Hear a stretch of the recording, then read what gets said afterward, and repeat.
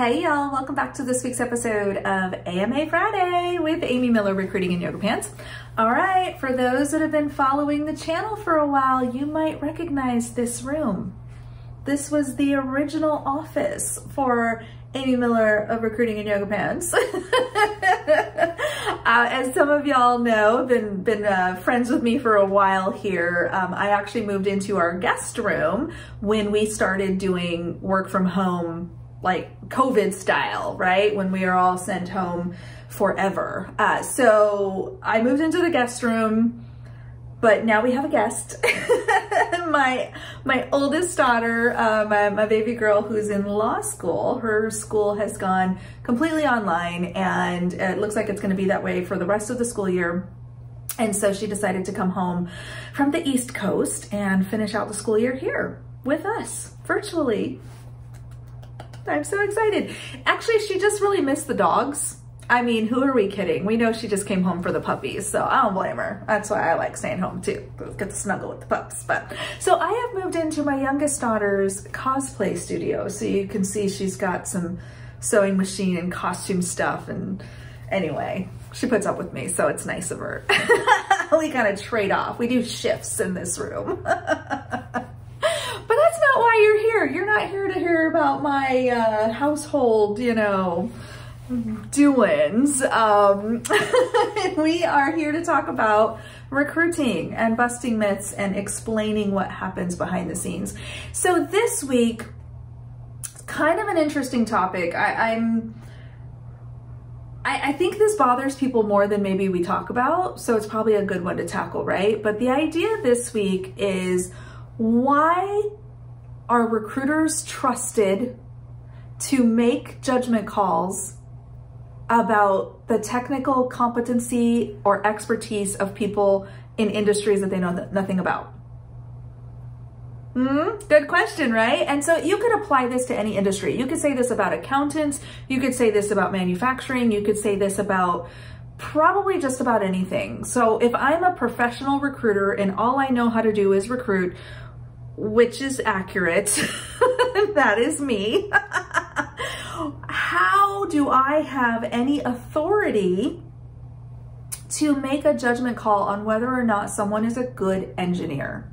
It's a fair question. This came up in a LinkedIn conversation, I guess it was last week, and you know, someone was very unhappy with me, and I get it. I no hard feelings, dude. I hear you loud and clear.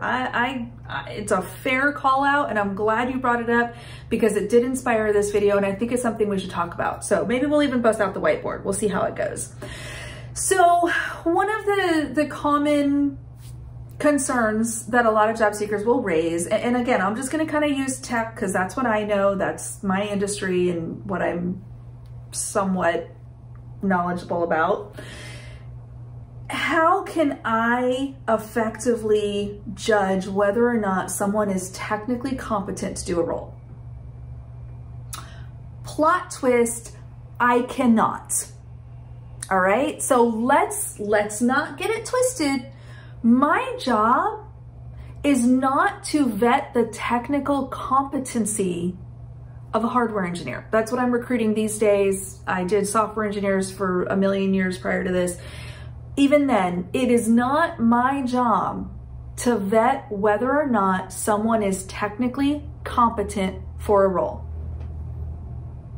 Let that sink in for a minute, because this is important.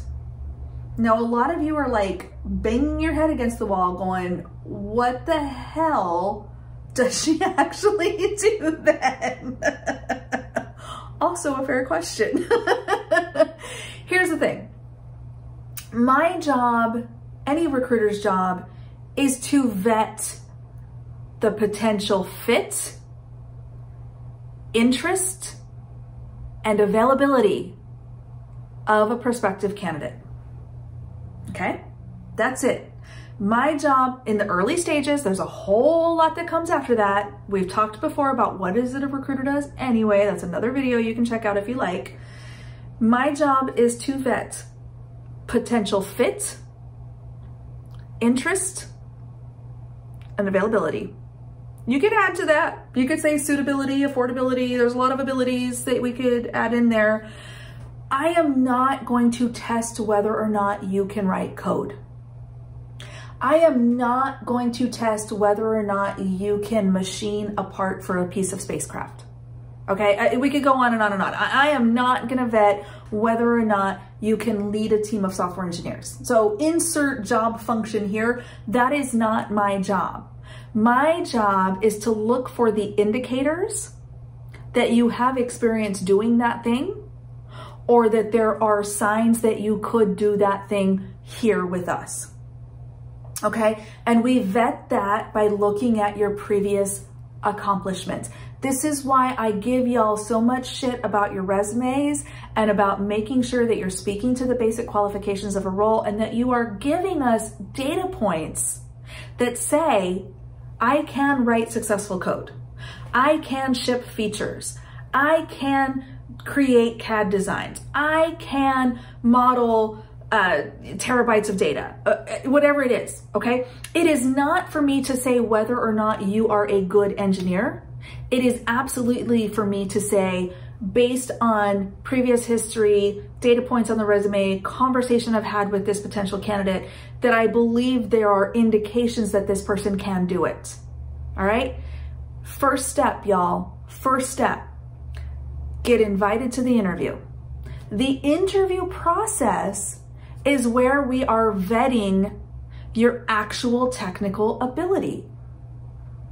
Have you noticed that you don't actually interview with recruiters? Now you'll do an initial phone screen, or you'll do an initial, or there may be an assessment. A lot of companies are doing like online assessments, things like that. These are all different ways of vetting kind of the first layer of potential fit and ability. But the recruiter is not going to walk you through a whiteboard exercise. If they are, I have questions, okay? I really do. How'd that work?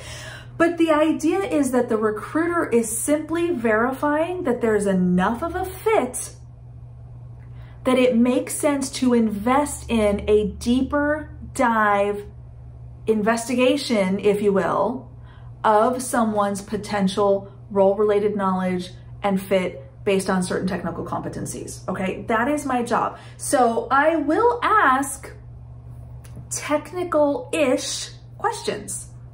What I'm trying to do is pull out data points and pull out insights and information that give me an indication that you could be successful in whatever the technical aspects of this role is, okay? So there's a couple of things that I'm gonna do before I get on the phone with you and have that conversation. One is I'm gonna deep dive with my hiring manager and understand what is it are you looking for anyway? Okay, you need a structural engineer that knows finite element analysis and hand calculations. Cool, I can recognize those words on a resume. I might even go crazy and do a little Control F and see if it shows up on your resume. Me, not the ATS. ATS doesn't do that, I do that. But what I'm looking for is the content around those keywords that says you've actually done this thing. You've actually worked in an environment where you use this skill. You actually accomplished something doing that particular function. So I'm looking for that. So that's one thing. I'm understanding from the manager, we're looking for these key skill sets. We're looking for the proof that someone can operate at this level doing this thing. Okay, that's number one.